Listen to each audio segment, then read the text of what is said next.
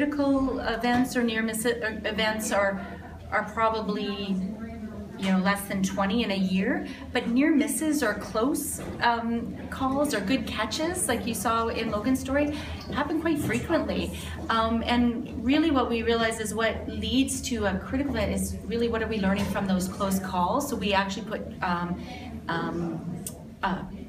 things in place that actually make sure that we prevent them from becoming a critical event. Our goal in 2020 is to have zero preventable harm.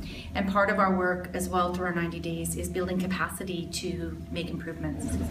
We're really, throughout the 90 days, testing and building new ways of tackling safety that haven't been tried before at such a broad scale. And that's what what we think we'll see is different at the end of 90 days, is that we've learned how to better do safety improvements that are sustainable and spreadable. And we know that right now, even one staff member or one patient that goes home out of our care that has been injured in our care is too much. And so I don't think it can ever not be the most important thing.